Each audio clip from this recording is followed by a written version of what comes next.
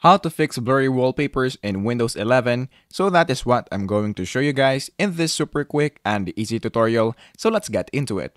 So the first thing that we need to do is to just go here on our desktop. And once you are now on the desktop, the first thing that we need to do is to just right click on it and then click the display settings.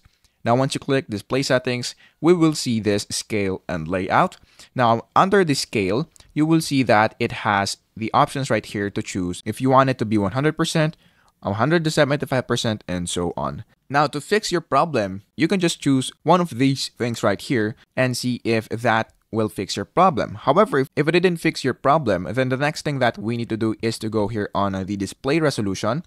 Now, if you click the drop-down menu, we have here a lot of options. I would recommend you to choose the resolution wherein it has a recommended beside it.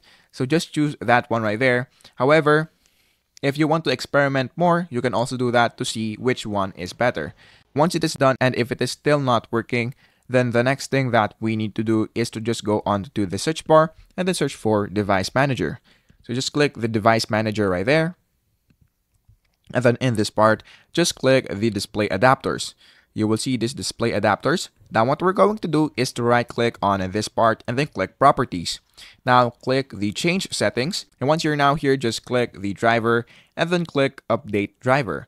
Now click Search Automatically for drivers right there. And as you can see right there, my graphics driver is on the latest version. However, if your graphics driver is not on the latest version, of course, all you have to do is to update that. And then once it is done, just restart your computer and that should fix your problem. So that is basically it. That is how to fix blurry wallpaper in Windows 11.